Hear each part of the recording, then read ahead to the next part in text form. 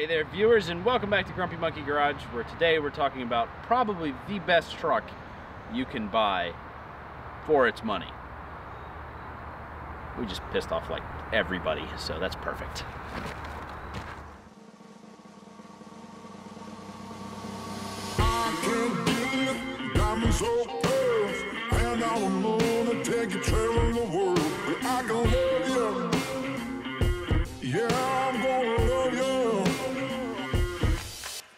I'll give you all of what I've got. The fancy finds, baby, I have not. Just gonna love you. Yeah, I'm gonna love you. I'm gonna love you, baby. Cross my heart and hope to die. So this is my 1997 C1500. It's not a Silverado. We'll get to that in a few minutes. It is a 1500 series truck. And this is, in my opinion, the best do-it-all work truck you can buy probably from here on out. 1996 to 1998, that short window with the LT1 350 V8 or even the LT1 305 V8, heck, even the 4.3s, any of the engine options in these are great. I don't see any problems with any of them that are not fixable with a socket set. They're just simple trucks. And that's why I like them. But let me show you all the reasons why I like this truck and why it is the best truck you can buy for the money.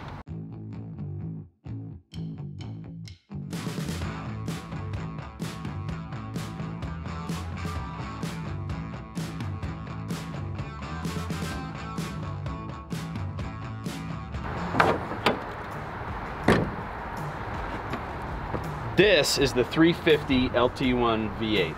It's 5.7 liters for those of you who don't have a flag on the moon. And if you look at the layout of this engine, there's so much room on both sides. Everything is easily accessible and clearly labeled. And GM was so smart to actually give you a storage and toolbox under here where you can keep a spare belt, spare fluids, and all that good stuff in the truck with no problem. Wasn't that thoughtful of them? Almost like a manufacturer labels their fuse box and gives you space to work. You know, unlike Ford. So if you follow me under the hood, everything in here takes 15 minutes to do or less, except the transmission. That takes about 2 hours if it's a two-wheel drive. But this truck is so easy to work on. You need an AC compressor? Here it is right on top. You got 4 bolts and it's off. You need an alternator? It's 2 bolts right here on top and it's off. There's nothing on this truck that's a terrible job that the DIY watching YouTube like you are couldn't figure out how to do. The 350 is a proven engine, and legend has it, a long time ago in a GM lab in 1955, they came up with this legendary monster and put it in a car. And from then, the pushrod 350 has been around forever. And yes, I know the technical history, it wasn't actually 350 at the beginning, but the small block Chevy was born in 55, and here it is still rolling strong. Let's get on to some other features I really like about this truck, besides going on and on about this engine, because really this engine by itself needs its own video on why it was so dang good. Now for those of you who saw our Dodge video, my main problem with the Dodge trucks, as far as using them as trucks, was that the gate didn't work. Left-handed. These gates are perfect. I've yet to come across one of these trucks, even the ones that are ridiculously bowed out, crushed by ladders and whatever you throw at them, they always open. Even if you have to use a screwdriver, they always open. So I like these tailgates. They're tall, they're big, the beds are deep. And just like our Dodge video, these also came with 6 and 8 foot beds, but just to spite Dodge, it's actually 6.5 feet long to be a little bit bigger, because we're better. Now, we're giving a little more credit to this truck than maybe it deserves when we're talking about the interior, but I think that there's a revolutionary thing about what we call suicide doors in the business, where one door opens like a regular pickup truck and the other one goes the other way. Now, because I use this truck for work, I've got all my tools back here and usually an apprentice or an assistant sitting here, but this nice open cabin area is really useful from time to time, and I really appreciate this design. Now, Ford did it around the same time, but this big square piece, I'm gonna give this 0.1 to Chevy. The F-150s that do it, It's only about that wide. You don't have any space. And the Dodges, well, I guess you can learn how to climb in a Dodge. I think they did it in '99 is when they started suicide doors. Some Mopar nut will correct me. But still, good design. I'm a fan of it. Now, when talking about interiors, I think this is probably GM's best interior. Like, forget Cadillacs and leather and all the crap that didn't hold up. The dashboards didn't crack. The door panels aren't falling off. The windows still work. I've not had to fix the windows yet in this truck. Now, I know that was a problem at higher miles, but I use my window all the time. I haven't had an issue. The door handles, everybody tells me there's problems with these. I have not experienced it. Maybe I'm just not a straight up barbarian on the door handles, but I haven't had the problem. But these are cheap and readily available. In fact, every single parts store where we live has these in stock. So that does tell me that maybe that was a common problem. I just haven't experienced it. The seat. I get in and out of this truck all day, every day, going to job sites, fixing people's cars at their houses, making it happen, going to the parts store, picking up engines, getting in and out. This seat is not ripped. I have not had this reupholstered. Also, this is a '97 truck, not a luxury truck. It's not leather interior, it's not fancy pants. You want lumbar? You got it. You want, you know, power seats? You got it. You want an armrest that's not, you know, uncomfortably low? Ford. Here it is. Look at that. It's fantastic. Also, the seat is wide enough to accommodate you, even if you're a gargantuan American-sized person. Like, I could probably eat the other 3 people that worked here and still sit in this seat and fit comfortably. It's that huge. I like the adjustable headrests. The air conditioning is easy to understand. All the controls are straightforward. Another thing this truck gives you, you actually get a voltometer, fuel gauge, which everybody has. But you get your voltometer, your temp, and your oil pressure. And they're all accurate. So at idle, your oil pressure comes down. When you're on the throttle, it goes up. It's giving you live data.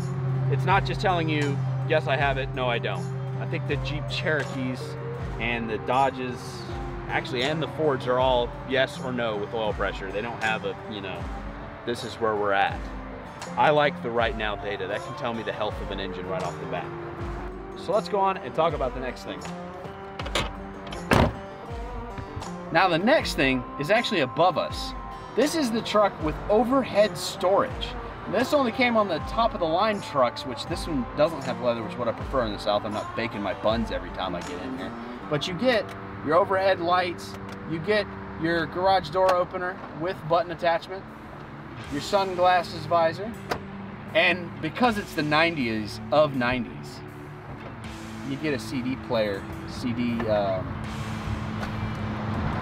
holster, CD carrier, place where you store your CDs. Cup holders, unlike the other trucks we've reviewed from these same years, you got 2 cup holders here, you got 2 more up here, you got 2 more back here. See, Chevy knew their market was big fat guys like me who wanted to have their drinks and their fast food, because if you're buying this truck, it means you're doing some work and you're gonna be living out of your truck basically for most of the day. So they gave you plenty of space. You need to charge your phone? Well, back in the 90s, you didn't have that, but you still get three places to put up phone chargers, tool chargers. So if you've got a drill, a saw, for us, it's our impact. Anything that can be charged off of the 12-volt circuit can be charged right there, and the alternators are strong enough to handle that all the time. I really appreciate that about these trucks. Next thing. More things to love and one thing to not love about these trucks. First, I like these wheels. I just have, they're the stock ones. But 15-inch tires are small, which makes them cheap. If you have the big 16s like the Dodge Rams came with, or the 16s and 17 options as the F-Series had, those are gonna cost more. 15s, cheap, everybody could take them, everywhere has them in stock. They're actually starting to phase out now, but for that long span of time, these were in stock absolutely everywhere, and you can get these all day long for very cheap. In fact, I got this set of 4 from my local tire dealer for less than $300 for all 4, and that's mounted in balance because we don't do tires here at my shop. Things to complain about with this truck, yes, everything has ridicule. The steering, everybody in the comments has already posted this by this point in the video, but the idler arm, the drag link, the tie rods, the pitman arm, absolutely everything in the steering circuits is garbage. You'll be replacing them for the rest of your life, so you may as well get good at it. Or pay a shop to do them, and do not cheap out on parts. Get Moog, get AC Delco, get a high-end quality tie rod, drag link, idler arm, because it's expensive labor-wise to do these things. Get it done once, get it done right, don't deal with it again, especially if you're dependent on these trucks. That's my advice on that. We'll go to the next problem with these trucks. I've got a complaint for the complaint department regarding these taillights. These taillights, the sockets are always going out, the circuit board they're going in is always going out, and I put like 3,000 bulbs in this truck over owning it about 4 years. That's a little ridiculous. In fact, this one's out again. Getting tired of that. There's not seemingly a solution to it. I think they just get hot and wet and they quit working. I think I'm gonna end up replacing the entire assembly at some point. Maybe going with some upgraded package or solution to this. Somebody's made a solution to this besides Dorman. Cool. That's another complaint I have about these trucks, is their taillights don't seem to blast. So that's frustrations. The 3 packages in this truck, we'll get right into that. No transition whatsoever. Make this really easy on my editor. You had the WT trucks, which stood for work trucks. You could get that in the 1500. They only came with a long bed, a regular cab, and a 4.3 liter V6 with an automatic transmission. At least that's all I've ever seen in them, ever. I think you could get a manual, but you had to order it, and that's why some of those are out there. But they were standard 4.3 V6, automatic transmission, vinyl bench seat, long bed. That's what you got. And they're great. There's some of them still out here today. They work out fantastic. The next trim level was the Cheyenne trucks. They have the square headlights. We'll put a picture of one of those in here because I don't have one available. The square headlight Cheyenne trucks were the hard working trucks. I think the WTs also had square headlights. The Cheyennes are hard working trucks. You could get the 305, the 350, or the 4.3 in them. They were kind of the mid tier, so you would get cloth. You couldn't get power seats, I don't think. You could get the extended cab, and you could get a cassette deck. I think you could get CD player in 97. I don't think you could in 96. I'm not sure, somebody have to look that up. But it was the mid tier. And then you have this one, the top of the line, the Silverado package, which later in 99 became its own line of truck. The Silverado package meant you got the top tier of everything. You got the quieter interior, the better fender skirts, you know, quiet ride. Everything was great about them. You got the big center console or the fold down center console bench seat, which was a cool option. This truck just happens to not have it. But those are all great things about the Silverado package. It was king of the world. It's got the Gucci looking grill on it that became so famous. I've actually got an extra grill for this truck hanging up in my shop because I just like the design of it so much. You got chrome front and rear bumpers instead of painted. And what's not to like about it? I love these things. Another reason it makes it the best truck you could buy is that these trucks, unlike Toyota, Toyota is fantastic with their trucks. Their Tacomas are awesome, their Tundras are fantastic. Tundra's got a timing belt of this generation. These don't. Tundra's gonna cost about $10,000, even from the 90s, at least around here. We live in Georgia. Those things are untouchable price point wise.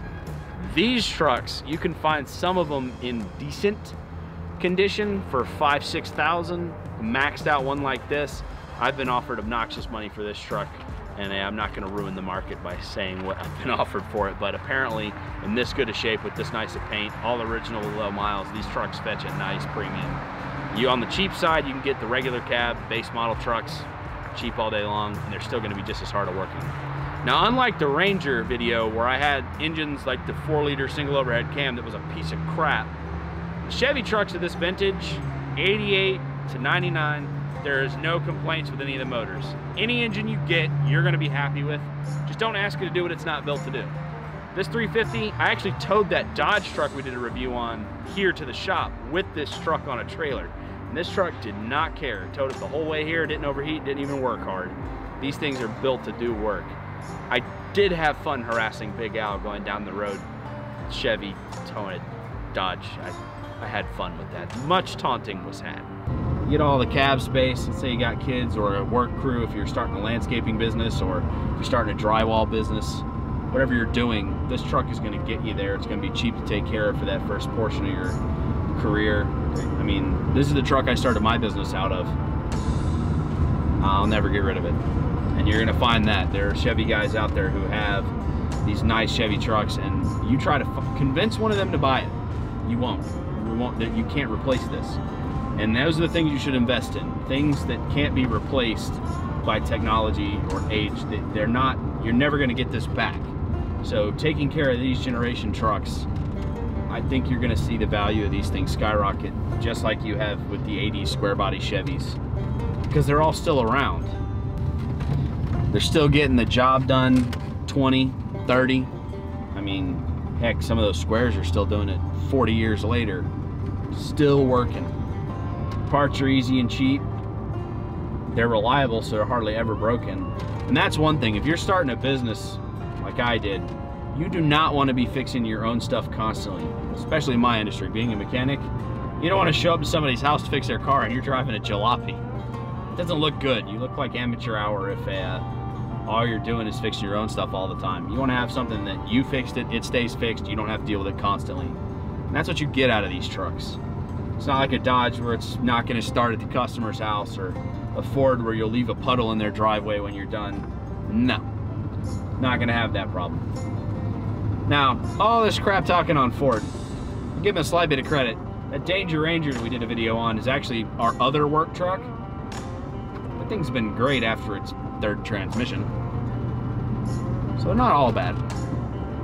We've been on this test drive for about 5 minutes, and I think I've pointed out 8 of this generation Chevy trucks and about 5 of the generation before these. Well, we're getting in a dark area here.